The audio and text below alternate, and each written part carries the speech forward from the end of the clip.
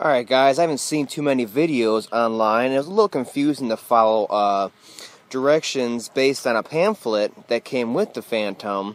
So it's always best to get a video and an illustrated view of just how to do things on these.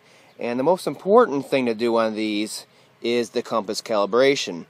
Anytime you go to a different area of the United States or wherever you're located at, and especially when you first get your Phantom, you're going to want to do a compass calibration. Now, I was just down in Florida, so it's a totally different area from Illinois. So I did a compass calibration when I went down there just to make sure I didn't lose it in the ocean and stuff like that. And once you learn how to do it, and you'll be able to do it based on memory. And what I like to do is do it just about every flight before I go out. That way there's no, compass errors and the possibility of a flyaway. It's one of the biggest things that can cause a flyaway, according to DJI. And it's so easy to do that I just do it every time I go out to prevent any kind of compass error. So we're going to go through it right now before the storm hits, and I'm going to show you how to do it. Okay, so the most important thing to do is to make sure you're not out by a bunch of, like a big concrete parking lot or foundation, whatever. Big concrete structure that has a lot of rebar in it and all that stuff. No, power lines or cell phone towers right next to them.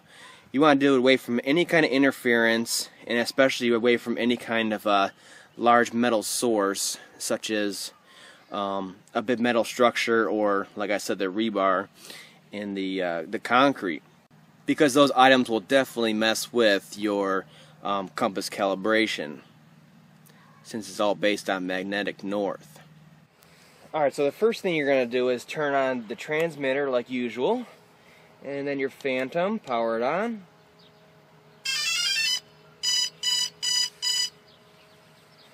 And then you're going to turn your GoPro off if it's on here.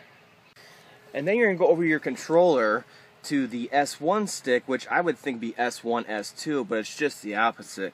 This is the S1 stick, and this is the S2. So what you're going to do is you're going to flick it back and forth, at least 5 times, and then your LEDs on here will actually go to a solid yellow. So we're just going to show it on there. Okay. And see, they're blinking green right now because I already got GPS lock. We're outside.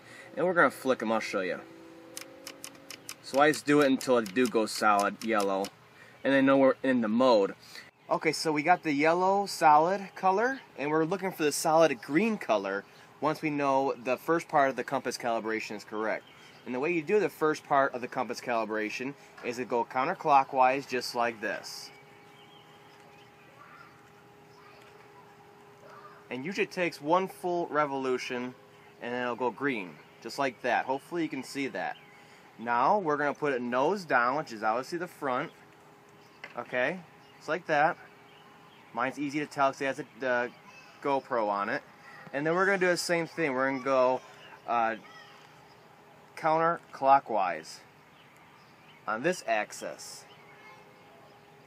And usually the same thing, it's 1 complete revolution. You can see it's done. It passed, and it's going into the regular GPS find mode of the controller sticks on here, because we're on GPS mode right now, so it goes into the flashing green mode on there. And that's how you know that it is a good, complete calibration. Otherwise, you're going to start getting error codes from these LEDs on here, where it'll go, I believe, red and green, it'll just flip out on you.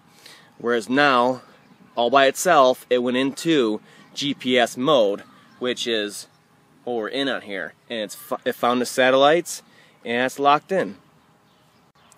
So for those that didn't know, now you know.